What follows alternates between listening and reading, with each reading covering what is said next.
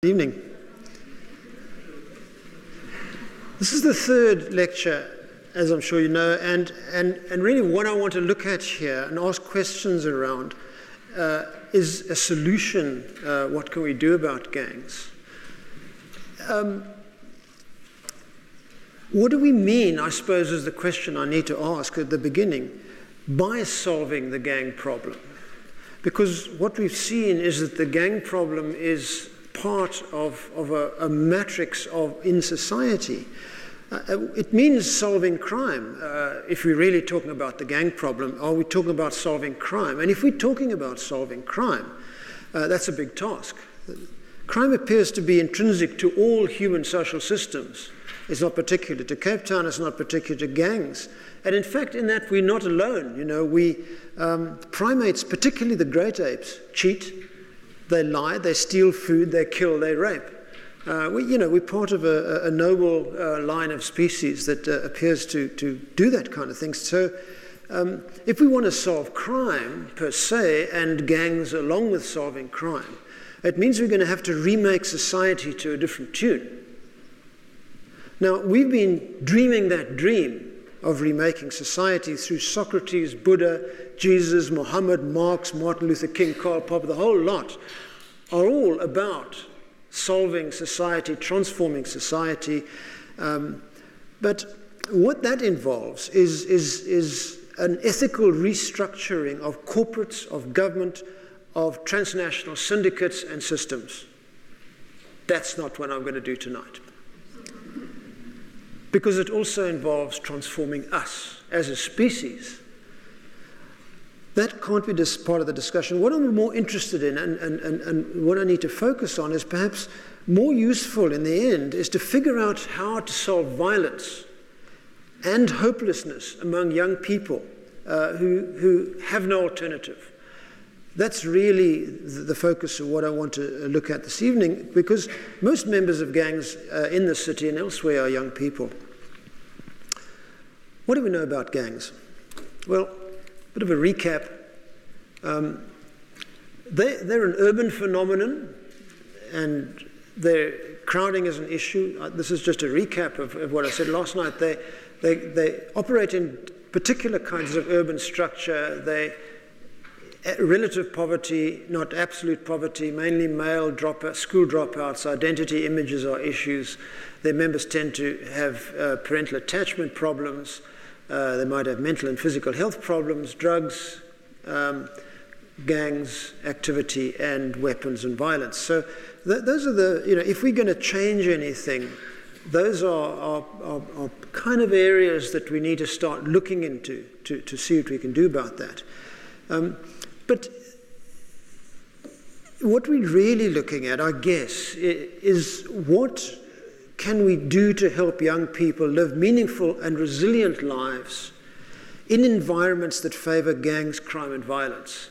That becomes the real focus here, because these kids are there. We can't do anything about those situations in the long term or even in the medium or short term. So how do we help kids not be involved in that process?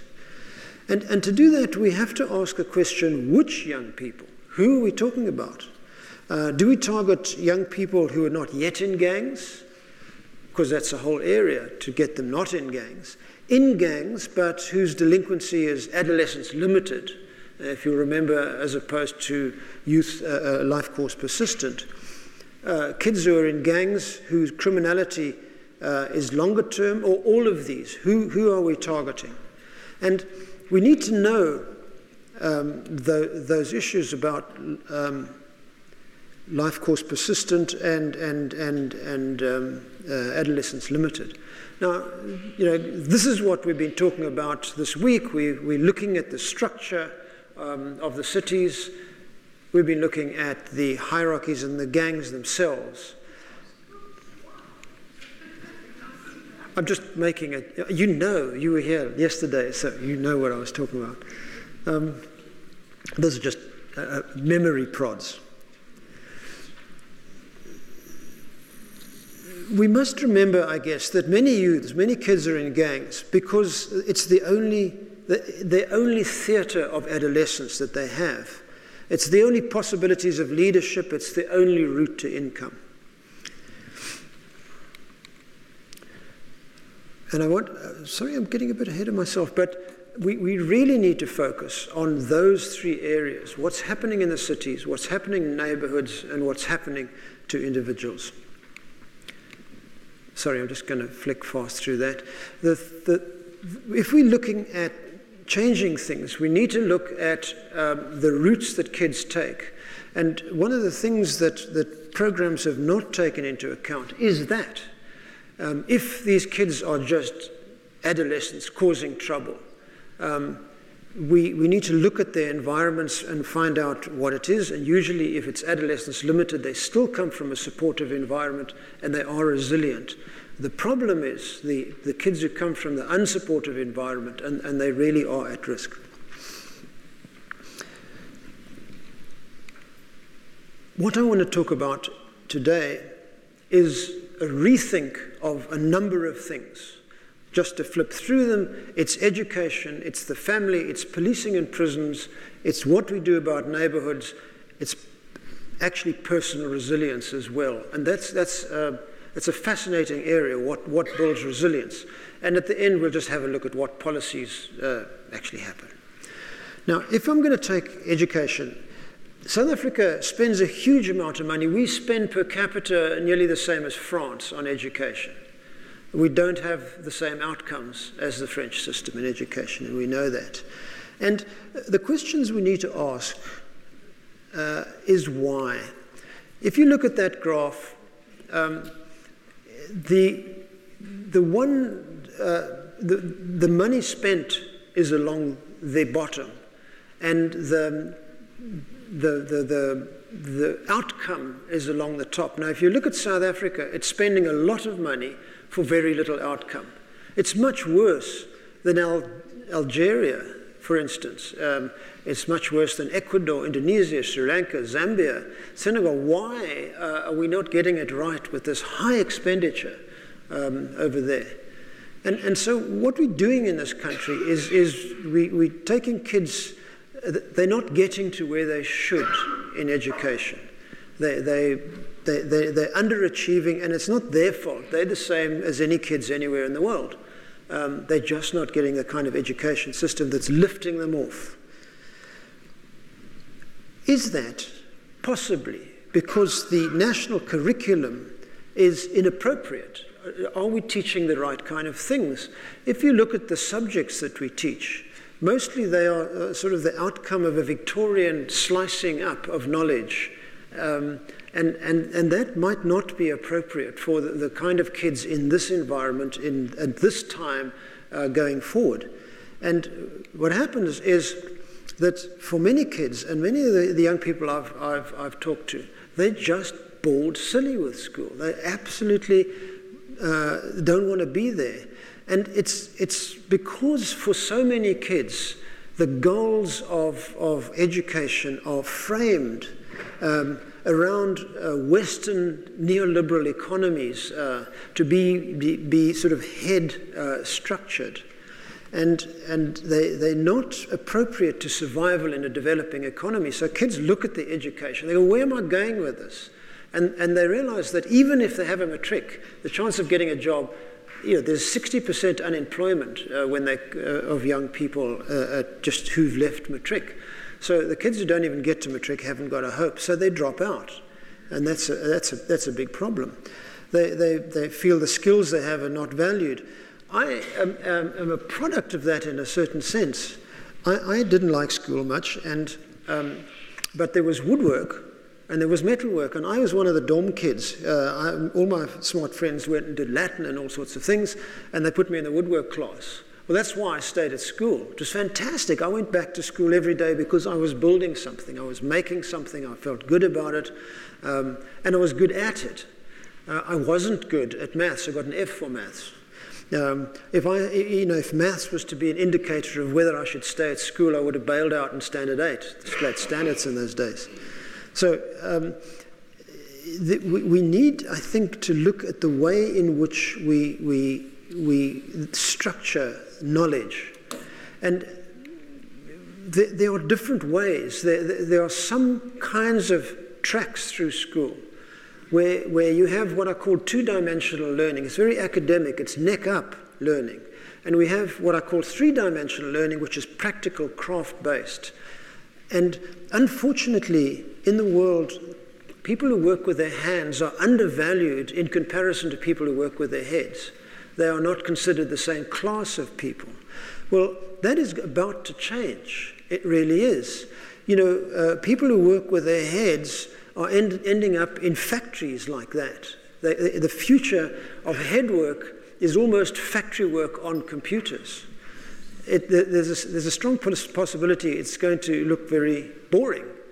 The people who work with their hands, on the other hand, their trade, I mean, you can offshore all of that stuff that I was showing you. And it is being offshored. The people who work with their hands, the people who fix your car, the people who fix your sink, the people who build your houses, the people who build roads, are going to be the people whose crafts are not threatened in the future. And so I think, I mean, you can't hammer a nail or build a wall with the internet. So I think one of the things going forward is we have to revalue hand intelligence in the same way in which we value head intelligence. Otherwise, the education is going to peel off kids increasingly. Now, just to jump to the family and community, because that's another bracket we really need to look at. In terms of epigenetic development, the first 1,000 days, I cannot emphasize more, are absolutely crucial. You know, the ability of kids to be resilient and to be intelligent and to be engaged takes place from conception for the next few years. And it's crucial to ensure that period for mothers particularly is carefully looked at and worked with and supported.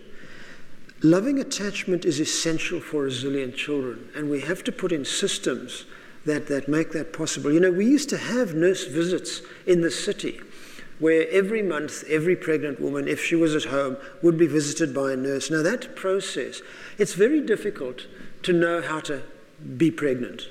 It's not innate, it's not taught in schools. You don't know what to do, you don't know what you should eat, you don't know whether you should drink or not drink, take drugs or not drugs, especially first birth. And that has been shown to bring down the later biosocial problems massively.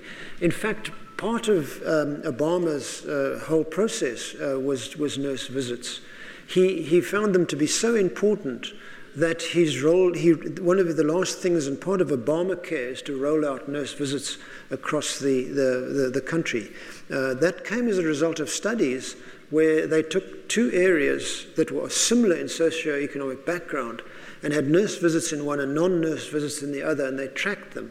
And the violence levels in the non-nurse visit area was 50% higher, just because of that intervention. There might be other sort of variables, but that was the core variable.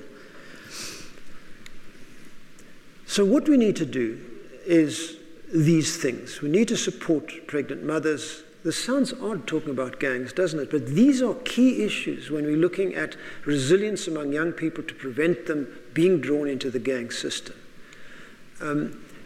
We need to do all of these things, and harsh discipline is another thing, and that's part of what people need to be taught. And domestic violence and drug use is really bad for kids. So all of these things are part of a solution to gangs. And it causes a bit of puzzlement because why am I talking about health issues in terms of gangs? I think what's important here is that connection was not sufficiently understood. It hasn't until fairly recently been understood that's important. And the other thing is that we have an early childhood development policy which has been developed by the HSRC, and it's going through discussion processes. And those first 5 or 6 years are absolutely crucial, absolutely crucial. What you do there is you create a willingness and a love of learning new knowledge. And if you don't do it in those first 5 years, it doesn't stick afterwards. So quite a few people have said, if we can get that early child development stuff in place, we won't have an education problem because kids will know how to and love learning. And they will, even if it's a bad education system, they will take out of it what they need to stay resilient. The next problem, and I really find it hard to work out what to do, is the problem of absent fathers. That's half of a cartoon, by the way. Have you finished reading it?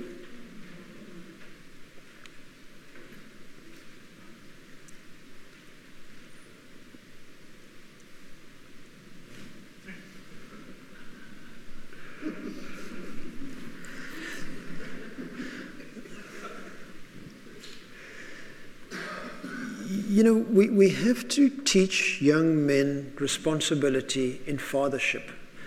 It should be, I don't know why, you know, one of the most important things that we do in life is to give new life. We create life.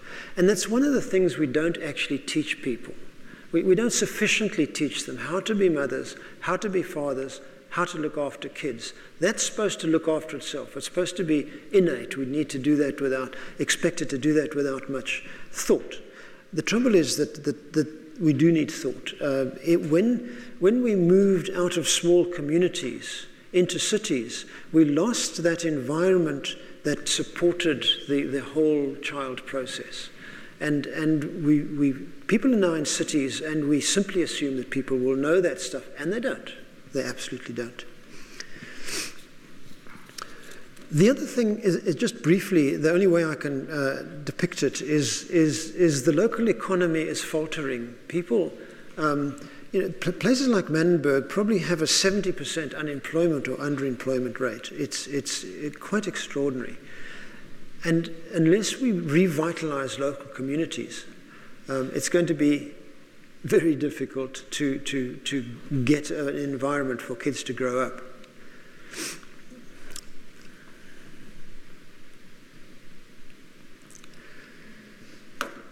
Now, of course, I'm jumping around, but you know, we're looking at the context within what solutions are. My father was a policeman, and he was a bobby. He never rose in ranks. He never had an education. I think he had a standard 8.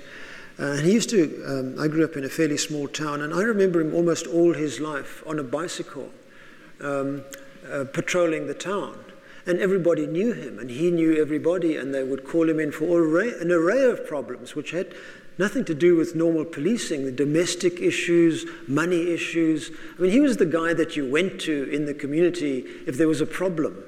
And I never thought anything more of that was what police were.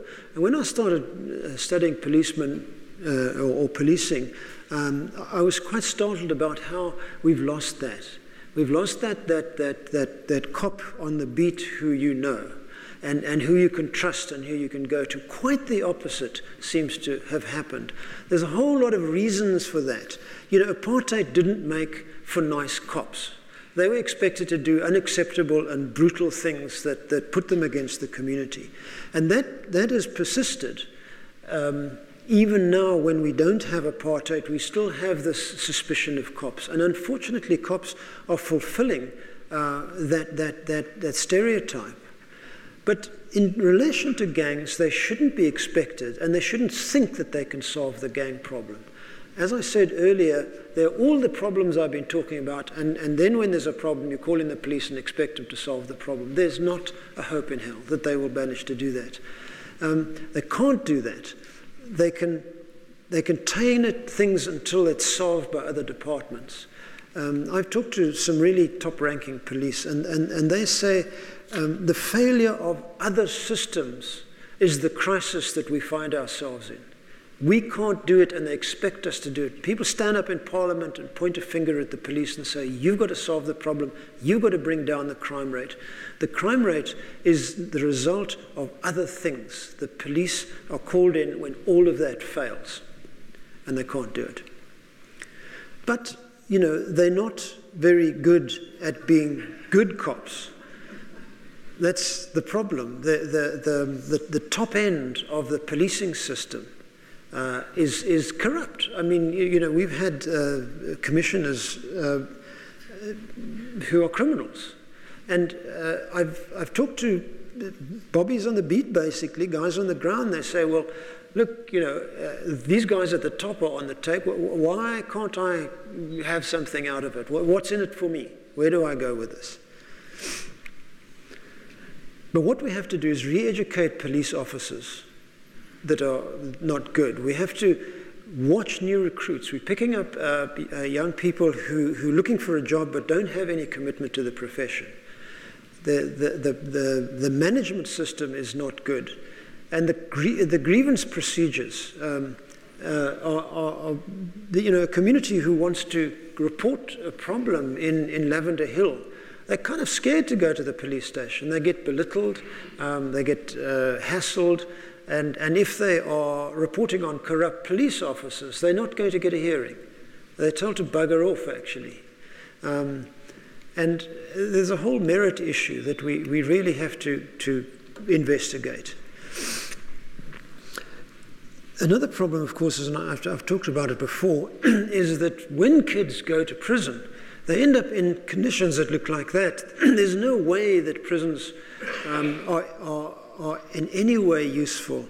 When people were beheaded and hanged back several centuries ago, they were put in rooms and held there until they could have public beheadings. That's what punishment was, or whipping. They were held till something happened, and then that was the punishment. When there was an increasing public distaste for that kind of punishment, increasingly across Europe, what happened is that the only thing left was the containment. Prisons are an actual mistake in terms of, it wasn't a mistake to do away with public hangings and beheadings, but in a sense they were an afterthought of punishment. So the only way you could make a punishment was to increase the length of your stay there. That it's a time issue away from society in conditions like that. Now that is no way to change the way in which young people go through prison. Prisons are a disaster. I don't know why we haven't given more thought to it, but they entrench criminal behavior. You go to prison and you end up being a better criminal. They really damage people. They are, especially with young people get into trouble for a whole lot of reasons, but including personal reasons. They're very confused, they are very angry, they are acting out stuff, and they go to prison. And there's a lot of other kids who are angry and acting out stuff, and you put them all together, and the result is a disaster. They get they get multiply worse. And another thing that is I discovered only recently is that if you have a criminal record, it sticks for 10 years. You are on a list somewhere. And if I want to employ this guy, I can phone up somebody in Pretoria and say, tell me about this guy, this is his ID number. And they'll say, oh, he got 5 years in Pollsmoor, and I don't employ him. So if you get a 5-year sentence, it's a 15-year sentence, because you can't get a job for another 10 years unless somebody's kind enough to employ you after you've been to prison. So what's happening is there's people who've been in jail, they might have drugs, there might be a fight, violence, whatever it is. An adolescent misdemeanor ensures that you have a life outside the regular job circuit. And the only thing that's waiting for you is the gang system. So you kind of fall back into that. If prisons are going to be effective, and I say this to prison, I've given talks to prison officials, and they kind of all agree, but they don't do it. It's one of the most conservative departments in government. they must heal the damage done by society. If we take people out of society and damage them more, that is ridiculous. We need to, and the only way that you can make sense out of that is there have to be educational institutions. If prisons are not educational institutions, they should be abolished, and we should think about something else. But there are places in the world where they are educational. There's just in parenthesis, in the late 19th century, there was a governor, I can't remember his name, who said exactly what I'm saying now. We've got all these people in prison, but we've got to teach them stuff. And they were taught building and stonemasonry. Is that what you say? They were stonemasons. And much of Cape Town, built during that period, was built by them. They were very highly skilled stonemasons. And another governor came in and said, that's rubbish, these people are criminals, and that was the end of that. There was a brief experiment in Cape Town where the prisons created an artisanal class of people, highly skilled too. We could do it, we know how to do it. Another problem is that as a society, we've lost the neighborhood in many areas. It's not governed by the country anymore. It's governed by drug lords, and you can't go in without their permission. They take money to, they charge you for the air you breathe virtually. Anything you do has to go through them. And the problem is that nothing gets going because of this kind of economy. And the problem is there that if you live in conditions like this, it's very difficult to work out what a community is. It's a survival process. I found a lot of old pictures of District 6. I thought some paintings were actually more appropriate. That had a sense of community, which we've talked about. I even found a picture of the Globe Gang, which is the terror of District 6. These were gentlemen, they were middle-class guys. And when you get down to it, they were a vigilante group, really, rather. They were controlling crime more than they were being criminals. Things have changed markedly. And so now the areas are not conducive to community involvement. They're not easy places to do anything in. Now, another thing that is obvious that we have to do is we need to understand that there's a huge drug problem, but in order to do something about that, we need to understand why people take drugs. And I found a really interesting little video that I'm going to show you that answers that quite interestingly. Let me just see if I can do the switching here. It'd be very smart if I can.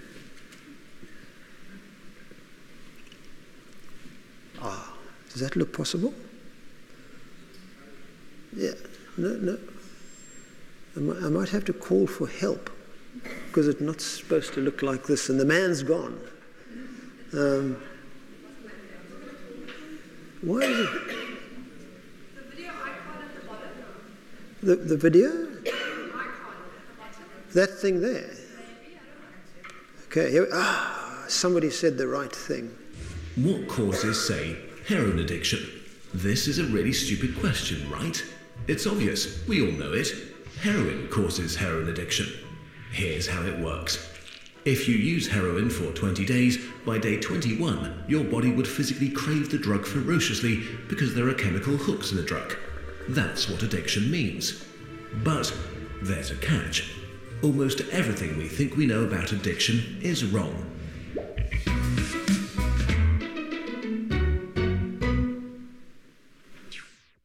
If you, for example, break your hip, you'll be taken to a hospital and you'll be given loads of diamorphine for weeks or even months.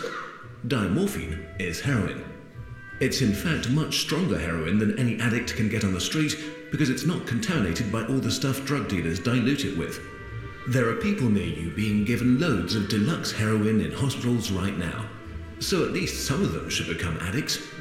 But this has been closely studied. It doesn't happen. Your grandmother wasn't turned into a junkie by her hip replacement. Why is that? Our current theory of addiction comes in part from a series of experiments that were carried out earlier in the 20th century. The experiment is simple. You take a rat and put it in a cage with 2 water bottles. One is just water, the other is water laced with heroin or cocaine. Almost every time you run this experiment, the rat will become obsessed with the drugged water and keep coming back for more and more until it kills itself. But in the 1970s, Bruce Alexander, a professor of psychology, noticed something odd about this experiment. The rat is put in the cage all alone. It has nothing to do but take the drugs. What would happen, he wondered, if we tried this differently? So he built Rat Park, which is basically heaven for rats. It's a lush cage where the rats would have coloured balls, tunnels to scamper down, plenty of friends to play with, and they could have loads of sex. Everything a rat about town could want. And they would have the drugged water and the normal water bottles. But here's the fascinating thing. In Rat Park, rats hardly ever use the drugged water. None of them ever use it compulsively. None of them ever overdose. But maybe this is a quirk of rats, right? Well, helpfully, there was a human experiment along the same lines, the Vietnam War. 20% of American troops in Vietnam were using a lot of heroin. People back home were really panicked because they thought there would be hundreds of thousands of junkies on the streets of the United States when the war was over. But a study followed the soldiers home and found something striking. They didn't go to rehab. They didn't even go into withdrawal. 95% of them just stopped after they got home. If you believe the old theory of addiction, that makes no sense. But if you believe Professor Alexander's theory, it makes perfect sense. Because if you're put into a horrific jungle in a foreign country where you don't want to be, and you could be forced to kill or die at any moment, doing heroin is a great way to spend your time. But if you go back to your nice home with your friends and your family, it's the equivalent of being taken out of that first cage and put into a human rat park. It's not the chemicals, it's your cage. We need to think about addiction differently. Human beings have an innate need to bond and connect. When we are happy and healthy, we will bond with the people around us. But when we can't, because we're traumatized, isolated or beaten down by life, we will bond with something that gives us some sense of relief. It might be endlessly checking a smartphone, it might be pornography, video games, Reddit, gambling, or it might be cocaine. But we will bond with something because that is our human nature. The path out of unhealthy bonds is to form healthy bonds, to be connected to people you want to be present with. Addiction is just one symptom of the crisis of disconnection that's happening all around us. We all feel it. Since the 1950s, the average number of close friends an American has been steadily declining. At the same time, the amount of floor space in their homes has been steadily increasing. To choose floor space over friends, to choose stuff over connection. The war on drugs we've been fighting for almost a century now has made everything worse. Instead of helping people heal and getting their life together, we have cast them out from society. We have made it harder for them to get jobs and become stable. We take benefits and support away from them if we catch them with drugs. We throw them in prison cells, which are literally cages. We put people who are not well in a situation that makes them feel worse and hate them for not recovering. For too long, we've talked only about individual recovery from addiction. But we need now to talk about social recovery, because something has gone wrong with us as a group. We have to build a society that looks a lot more like Rat Park and a lot less like those isolated cages. We are going to have to change the unnatural way we live and rediscover each other. The opposite of addiction is not sobriety. The opposite of addiction is connection. This video is a collaboration with Johan Hari, the author of the book Chasing the Scream, The First and Last Days of the War on Drugs. He was very kind to work with us on this video to spread the word. We recommend that you give the book a try. Our videos are made thanks to your support on patreon.com. If you want to help us make more of them, we really appreciate Let me get rid of that.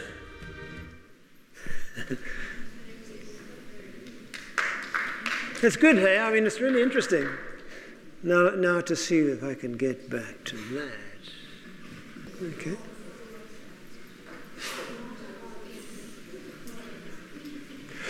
Johan Hari was involved, he's a Dutch guy, was involved with drugs and addiction.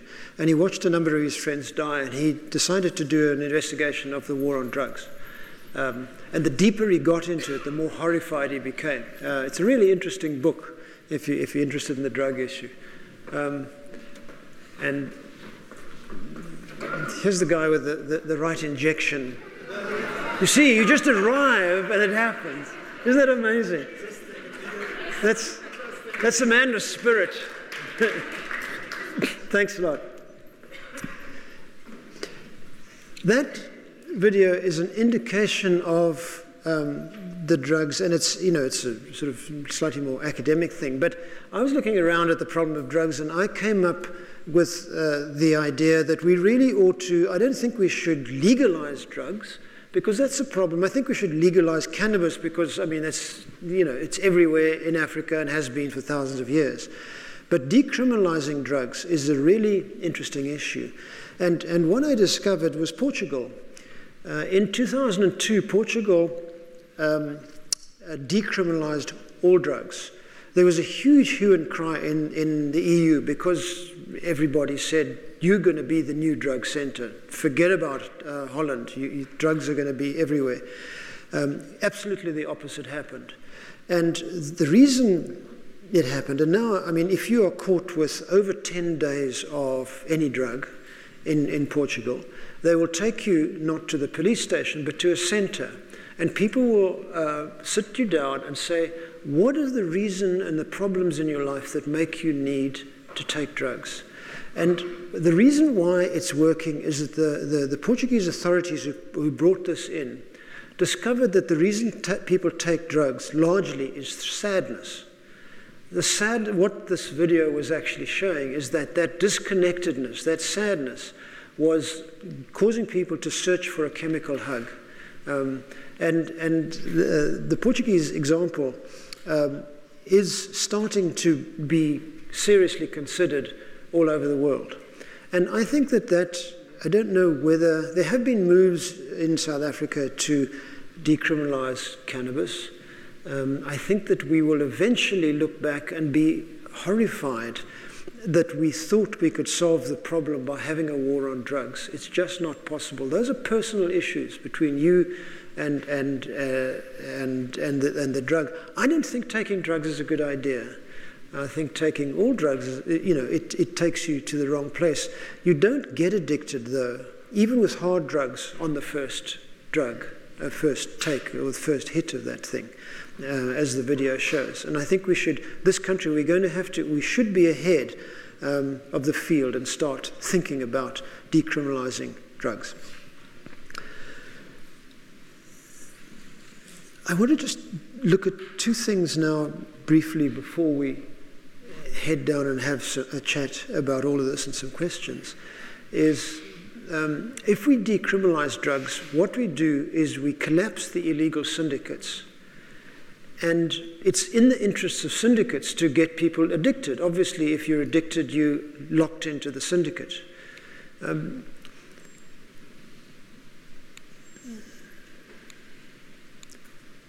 If we do that, if we decriminalize, we're going to stop the turf wars largely of the merchant gangs. Those wars are entirely about selling spaces. If that disappears, the turf wars will disappear. We'll collapse the drug syndicates. We'll disincentivize international drug trade. Where would you get your decriminalized drugs? Sorry? Where would they get your decriminalized drugs? Not from the gangs on the corner.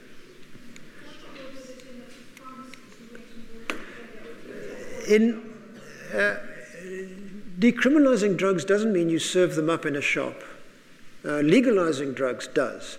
And the places there are quite a number of countries in South America that have legalized cannabis, and in states in the United States as well, where they actually have shops where they sell the stuff the same way that you go and buy alcohol from a shop or cigarettes or any of those things. Decriminalization doesn't approve of the sale of these things, but it's the way in which it's approached. Instead of criminalizing users, it's involved in harm reduction as a result of drugs. So it takes people, it doesn't say drugs are a good thing, it doesn't say you should sell them, but if people happen to buy them, however they do that, it will move them in a harm reduction direction. And that in Portugal has definitely shown that it doesn't make it very valuable and useful to the syndicates, because fewer and fewer people take drugs because they're getting support in the reasons why they take drugs. That was the Portuguese findings. Now, one thing we need to do is that the drug lords run many of the areas. And we really need to claim those areas from the drug lords, and we can do that. The last thing I want to talk about is, and I'm jumping around a bit, is personal resilience. What do we mean by resilience? It goes to a personal thing rather than what other things cause kids to do so that they end up in gangs. It's something innate within these kids that we have to build that makes them less susceptible to this process. And it's having competencies in spite of high-risk context. And many, many kids do, of course. They don't have to join gangs. But the trouble is with gangs that they get into gangs for affirmation, for ritual, for acceptance, and all of these things. And they need refathering, refamilying, reattachment. And all of these things, if we provide those, is it possible that they would rather go there than with gangs? And yes, the answer is that is so. I started with a couple of other people an organization called USICO, and it was running for 15 years. And what we did is we built a set of rituals, quite strong and stressful rituals actually, that emulated what the kids were looking for in gangs. And this was related to wilderness. We'd take these kids into the wilderness. We'd go through rituals with them, not religious rituals, just sort of actually very ancient rituals. And it included solo, where for a couple of nights they would have a sleeping bag and water and be in the wilds, and that was it. They had to hang out there alone. And when they come back, they're heroes, and everybody, there's a circle of acceptance and all of these things. So boys and girls, and these have been incredibly successful. In fact, now they are used pretty extensively by the Chrysalis Academy. And in the assessments of the 3 months that the young people go to Chrysalis, they hold that process as the most powerful and important part of their time there. And the program that we built is built entirely around the gang system. And it starts like this. It starts with the fact that the young person hits a wall that they can't climb over. There's a problem, there's a crisis, they're scared, or there's an issue they can't deal with. What happens then is you link them to a significant adult, a mentor basically. And then there's this ritualized process they go through. There's acceptance by peers. There's a time of reflection, which is the wilderness. And there's this very strange thing that I've just started studying fairly recently, which I suppose, for want of a better word, we call epiphany, where they get it. There's something, there's a sudden strengthening of something that happens. One of the best trainers, a guy called Lerato Kossi, who I've been working with for quite a few years, was a kid who went to prison from Khayelitsha. He got into trouble. He ended up in prison. He was in a gang. And he finally, he got out and he wanted to go back to school, but he was a little bit older and he had a lot of trouble getting back into school. And finally, a principal said, "Look, I'll take you, but any trouble, you're out." And he went back to school, and the biology teacher was going to have an away. They're going to take the kids into the countryside. And he didn't want to go. Who goes to the countryside? He was, from Khayelitsha, and what the heck? Anyway, the teachers obviously saw something in him and said, look, you have to come. And if you need transport money, here it is. And he went. And he tells me the story. He said he was sitting on Table Mountain. There was a stream, and he saw a frog on a rock. And he realized that he didn't know what it was. He didn't really know what it was. He'd never seen a frog before. Then he realized he didn't know where the water was coming from. And he didn't know what those trees were. And he didn't know anything. He suddenly had this, I don't know what the hell is going on around me anywhere. And he had this a kind of a blowout. And he's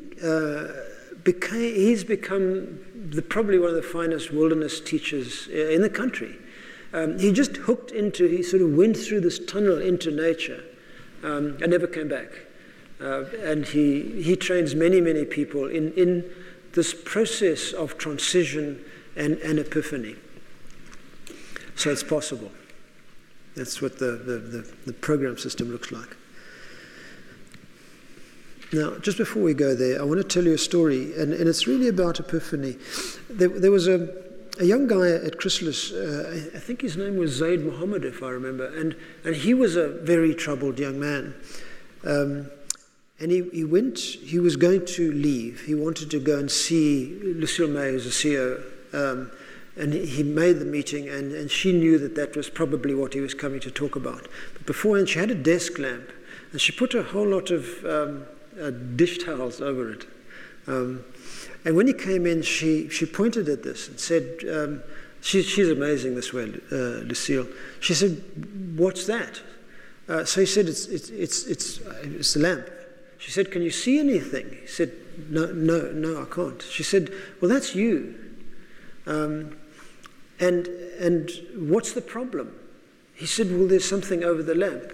And she said, that's also you. Take those things off the lamp. And there were about 5 things. And he started peeling these off. And as he took the last one off, she said, what do you see?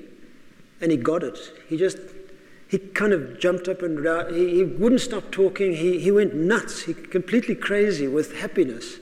And Zaid is now one of the trainers at Chrysalis. He trains other people in this process. So it's a very mysterious process, but it is possible to take kids through a path to another space. It's not a religious process, it's really a psychological process. And there are a few people in the psychology department who are now actually doing their PhD on epiphany and transformation with young people.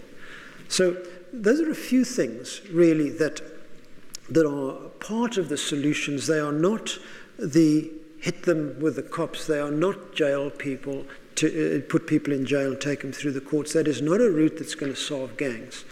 We need, I think, to have much more compassion for young people in this city.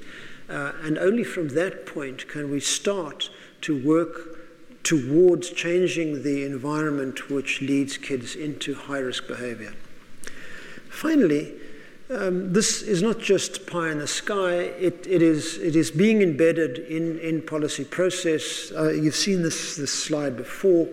These are the processes that are now going through the Department of Community Safety.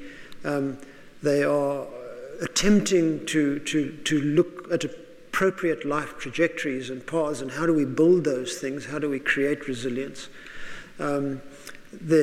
I think I mentioned before, there's a National Anti-Gangstrom Strategy, which is absolute bullshit.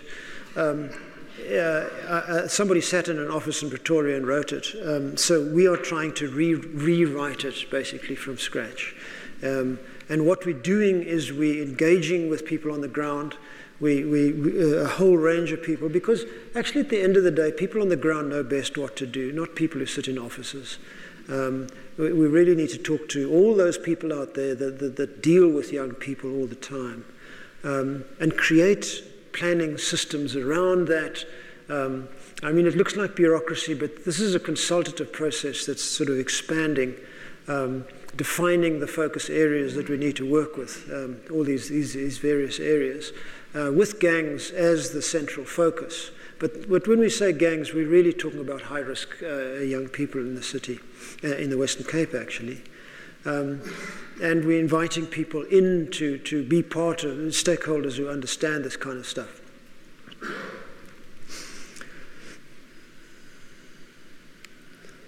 And it gets more and more complicated as we go.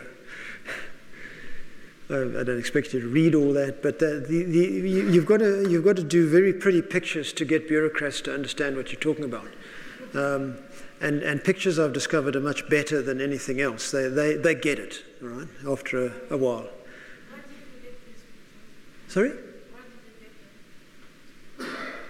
Sorry, you're going to have to shout a little louder. Where did you get the pictures? Oh, from me. I mean, I made them. Which, the photographs or that structure? That's stuff that we develop as we work. I mean, I'm, I suppose, a consultant into the process, and I put these things together as a result of 45 years of working with gangs, and then, you know, turn them into pictures. Is that an answer that I mean, does that work? And what I find very often is that people don't document what they do, so everybody keeps reinventing the wheel. 5 years' time, they go, we're going to do something about gangs, and then they start all over again. That's one of the big problems of government. They don't sufficiently document, and they don't hold that knowledge and roll it forward. And one of the biggest problems I've found working with government structures is that everything's in silos. These guys should be working laterally, but they work vertically, and then they don't talk to anybody else. So these are just little gripes I have along the way. And you're drawing up an action plan, and you've seen this before. The action plan is sort of based on this structure that I showed you, I think, in the first talk. You know, it's too much to read for a screen, and I do apologize, but I just, you know, you can read the left-hand column. These are the areas that we're looking into, and we're trying to find solutions to those various issues. It's going to be a long process, but I think, you know, for young people, it's definitely worth it. It really is worth it. And, you know, one of the problems with gangs is that they are boo words. We think that we live in a high-risk area, and the people who sell us electric fences and high walls and things with spikes on the top and alarms and systems amplify that. It's their market strategy to tell you how dangerous the city is. And it's actually less dangerous than you imagine. It's very dangerous if you live in Yanga or Manenberg.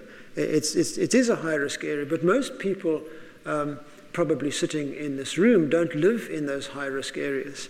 And as a result of the work I do, I walk around the city at night, and so does my wife, quite happily. And we've been doing this for years and years, and we've never had a problem. Every now and then, of course, there are incidences, but it's no different to walking around London, Paris. You know, it's that kind of level of problem.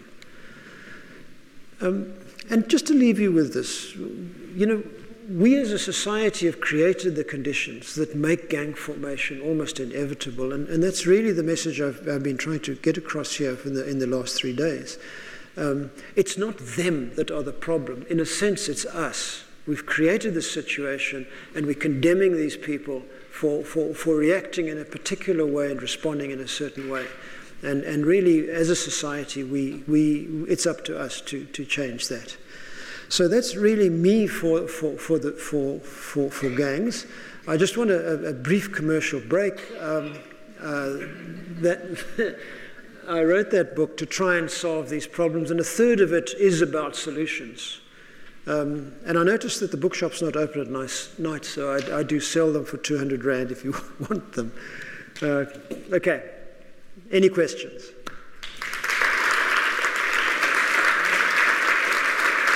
Thank you. Yo. So I'd like to know, you talked about we, and as if you're in a specific program. Could you tell us more about that? The we, when I'm talking about this, the final solutions. The Department of Community Safety has formed a group of consultancy processes to start developing a gang strategy. That's the we. But I have lots of we's. I mean, I'm also a trustee of the Chrysalis Academy, and that's another we. And I also run the USICO trust, which is another we. So, I mean, the older you get, the more hats you end up with, I guess. Sorry, yeah. You said you've been working with gangs, what, 40 years, 45 years? Yeah. Has the nature changed of gangs in the time you've been?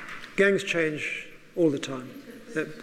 We have many, many more kids in gangs now than we did when I started. We have girls in gangs, which there weren't really any when I started. The first book I wrote was called The Brotherhoods, and I ended up saying if we don't do something about it now, and that was in 1984, we're going to have a bigger problem. I wrote another book 10 years later called Gangs, Rituals and Rites of Passage, in which I said because we didn't do anything 10 years later, there's more problems. This book says exactly the same yet again. We are not dealing with the problem sufficiently, and so the problem is growing. They will if we... the gang process in Portugal is reduced massively because it was all around drugs. But there are other hands up. Sorry. Yeah, okay. Sorry, I just wanted to make you aware of something. There's a solution in the room, a community-driven solution within calibre, and I'd like one distiller to talk about it. It's called the Gangster Museum, to try and dispel youth from becoming part of gangs. Do you mind? As long as it's not too long, because we got 3 minutes and a few more questions. You've been put on the spot.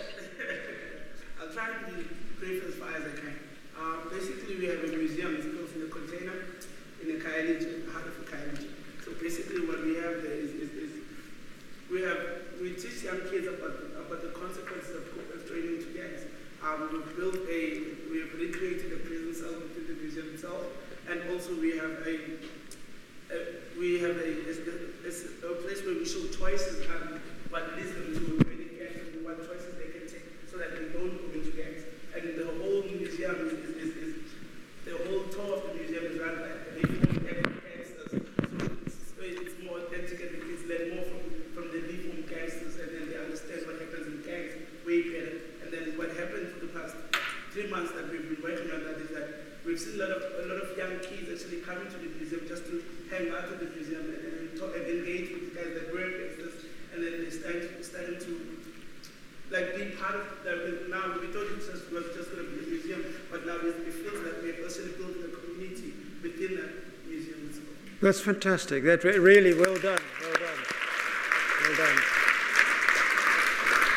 We'll start unpicking this. You take tours as well. Any other questions? Yeah. Yo, at the back.